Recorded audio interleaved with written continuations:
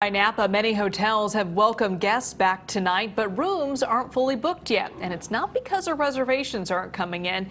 KPIX 5's Andrea Nakano on the extra cautious approach some hotels are taking as they slowly reopen.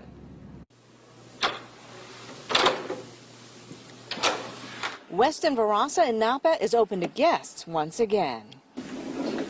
But many rooms are intentionally sitting empty. Occupancy level isn't what's driving our decisions. It's really that safety aspect. This hotel is following recommendations from the state and the county to limit the spread of COVID-19. Westin lets rooms sit for 24 hours after guests leave. Then the housekeeping staff comes in to clean, and the room is left empty for another 24 hours. The first step was to ensure that the room sits vacant to protect the associates who have to go into that room, as well as the next guests that will be arriving into that room. For the guests that do stay at this hotel, they'll be greeted by a hand sanitizing station.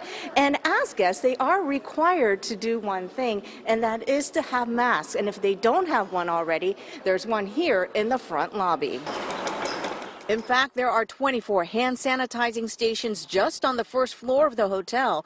Guests we spoke to say they had very few reservations about coming here. We're the first people to stay in our room for the last 3 months. Miranda and Peter Easton just got married last week, and they originally planned to go to Italy for their honeymoon, but instead came to a wine country closer to home. Peter says he contacted the hotel before booking his stay.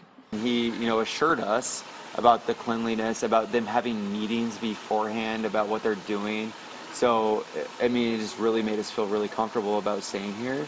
For Schindel and his staff, it's been a long 3-month process to make sure the hotel can open seamlessly. 2 employees per shift made sure the building was secure and running water to keep the systems flowing.